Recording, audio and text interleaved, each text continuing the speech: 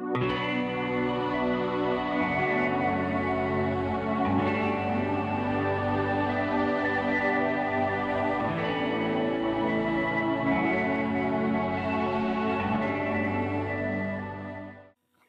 and welcome to this video in the QPSMR Insight Up and Running series, and in this video we're going to look at piping values and text through to other questions or as checks for questions.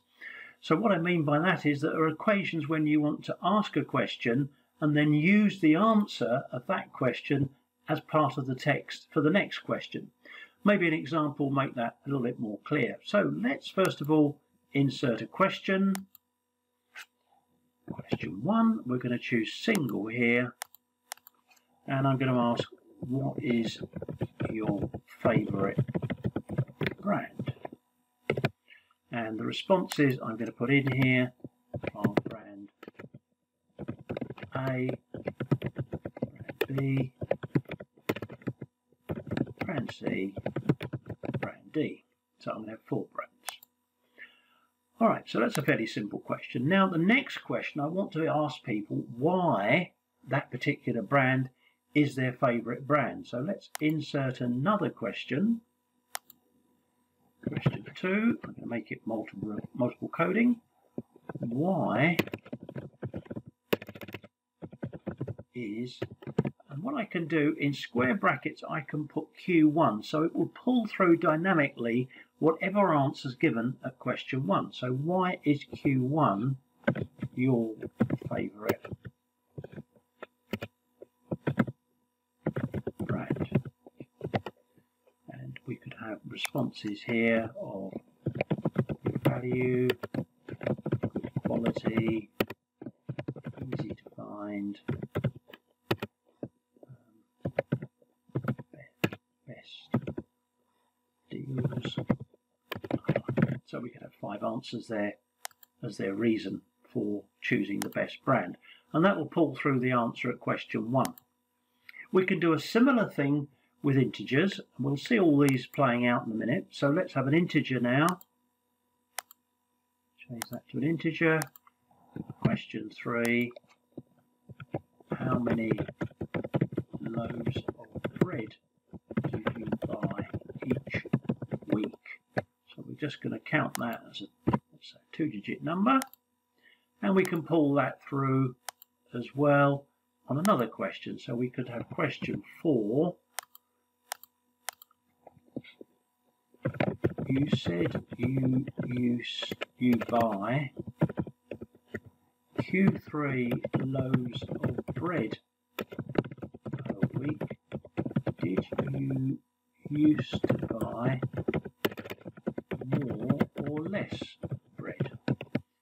And we could have the question responses as being more, the same, and less.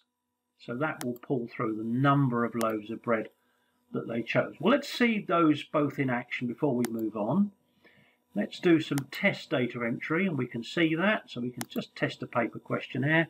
So if I pick answer C here, either with my mouse or by typing a 3, you can see at the top the question 2 is, why is brand C your favourite brand? And I could pick those answers.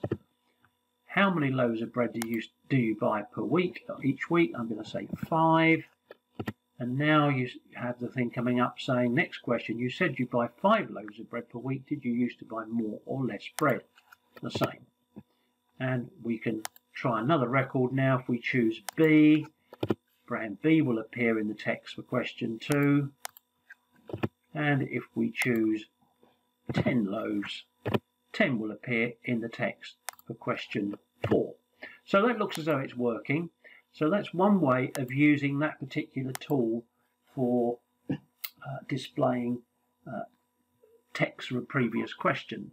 Now, the other time that you might use it is for checking data.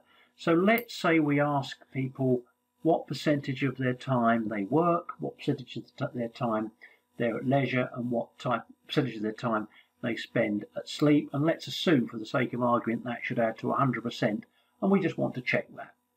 So let's enter 3 questions, I'm going to call it Q5A, make it an integer. What percentage of your time do you spend working? And we'll make that a 3-digit number. We could check the range here, by the way, as being 0 to 100. Okay, we could obviously copy this entry now and just paste it back and make it, oops, question 5B, and just edit that as at leisure.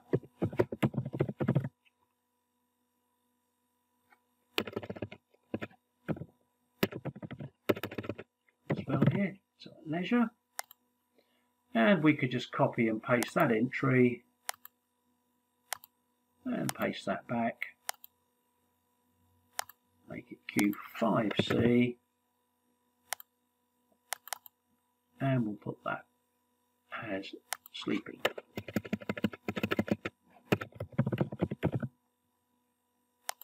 Alright, so we've got our 3 questions in there.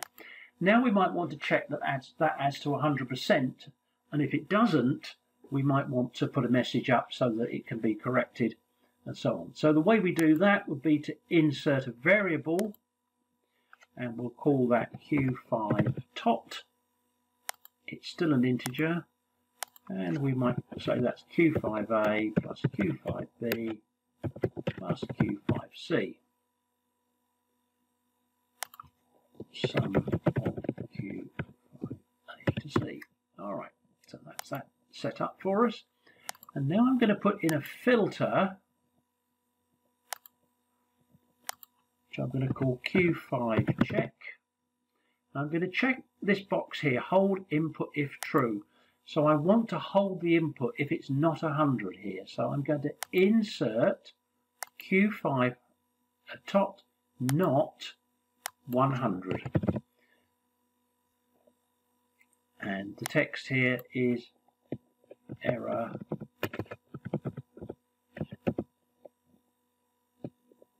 Q5 adds to, and I'm going to put in brackets here, Q5 tot. And we could actually put the answers out here as well.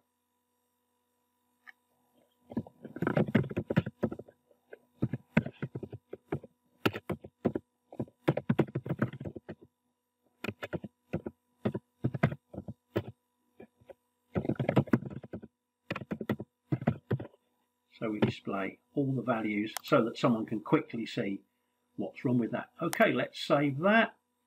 Back into data entry. Go through our first couple of questions. So percentages, we're going to put in 50, 30 and 20, and it goes through without a problem.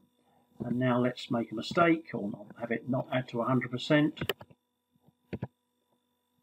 Okay, so now I'm going to say 40, 30, 20, and you can see now that it's come up with a message saying Q5 check error, Q5 adds to 90, work 40, leisure 30, sleep 20, which means that we can either ignore that warning or we can say no and go back and correct this one here, make it 50, and off we go again, and it should now clear through. And we got to the end of the data entry. So that's another type of thing that you can do by pulling values through and displaying the values, so it's easy for someone to question that or recheck that. So that completes this short video on piping values and text through from different questions into a current question. I hope that's helpful, and of course there's more videos in this QPSMR Insight Up and Running series.